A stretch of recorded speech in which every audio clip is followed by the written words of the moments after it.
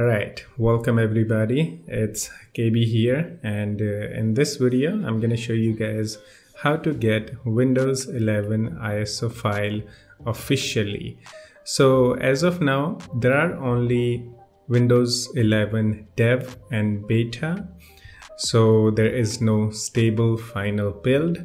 So that's all we got. So that's what we are going to download today, beta or dev channel. So whenever there will be a final stable build of Windows 11, then I will also make a video about that too. So now let's get into how to get Windows 11 ISO file officially. So open your favorite browser, and after that go to this link.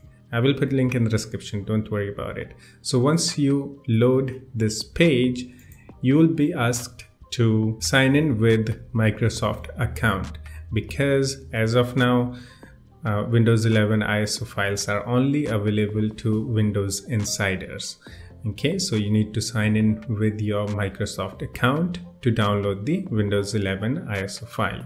So once you sign in, so you can see at the right top Mr. KB, that's me, I signed in. So once you're here, if you like to read all the instructions and all that, go ahead and read. But if you don't, then just keep scrolling until you see select edition option here.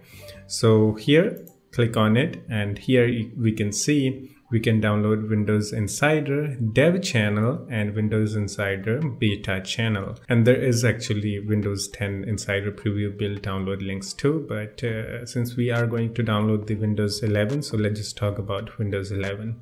So there are two options, actually more than two options. It is actually edition. So to download the Windows 11, just focus on top two options, Dev channel and Beta channel. That's it. Okay, and here you may get confused, which one should I get, dev or beta? So let me tell you, as of now dev and beta channels are getting same bills and they are both stable. There is no problem with any of the channels. So if you really want to use the Windows 11, I would suggest you to download the beta channel, because beta channel is more stable than the dev channel. And soon dev channel will start to get rough updates, which means it might get unstable updates. So it may cause some issues and all that. So it's best to use beta channel if you really want to use Windows 11 right now. But if it's for test purposes, you want to use Windows 11 and you want to get the latest update faster, then you can use dev channel. But if you really want to use the Windows 11 for daily use, I would suggest you to use beta channel. So that's that. Now everything is clear. Now you decide which one you want to use. So as of now, I'm using the dev channel Windows 11 on my main PC. But in coming months, I might switch to the beta channel if dev channel gets really unstable. So that's that. Just a little info for you guys. Yes, I'm using a Windows 11 on my main PC and it's a dev channel. Soon I might switch to the beta channel. So it's best to use the beta. So choose whichever channel you want to choose. Just select that. Let's say you want to download the beta channel, confirm. And after that you need to choose the language, English, obviously, confirm. And after that you will see a Windows 11 download link. It will only be 64-bit. So if you are looking for a Windows 11 32-bit, nah, there is no 32-bit version of Windows 11. There is only 64-bit.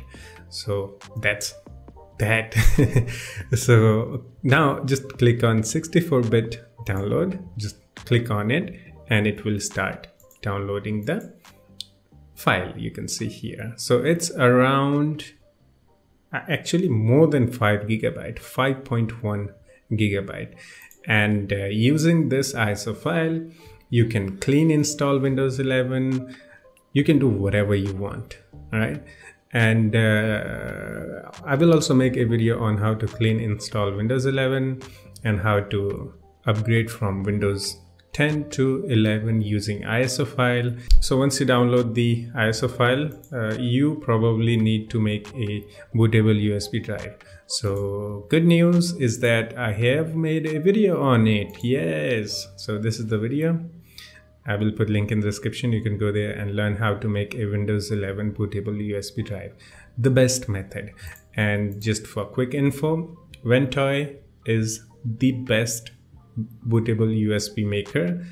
And yeah, that's all I want to say. It's really easy to use. Copy and paste the ISO file into your USB and boot it, delete, or add another ISO.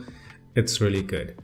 So that's it. Just watch the video that I made and you will understand how to use the Ventoy to make a Windows 11 bootable USB drive. And yeah, I will put link in the description for the this website. You can go there and download the Windows 11 ISO file officially.